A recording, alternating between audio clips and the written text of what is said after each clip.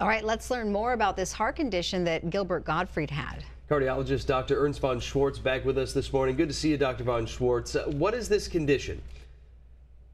Well, it's ventricular tachycardia, which is an irregularity of the chambers of the heart.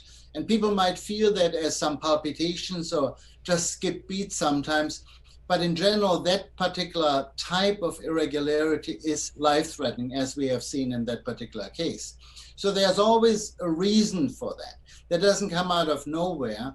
And the reasons meaning there is something wrong with the heart muscle itself, either with the electrical system, there's congenital conditions.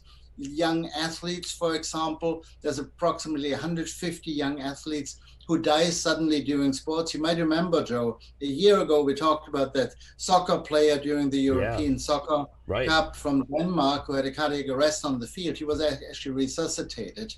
But it needs to be diagnosed, and then we have to look for the underlying cause, and it can be treated in most cases. And does anything cause this? Absolutely.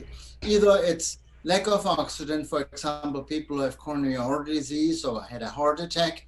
Lack of oxygen can cause this kind of irregularities. Certain drugs or toxins can cause that. Methamphetamines, for example.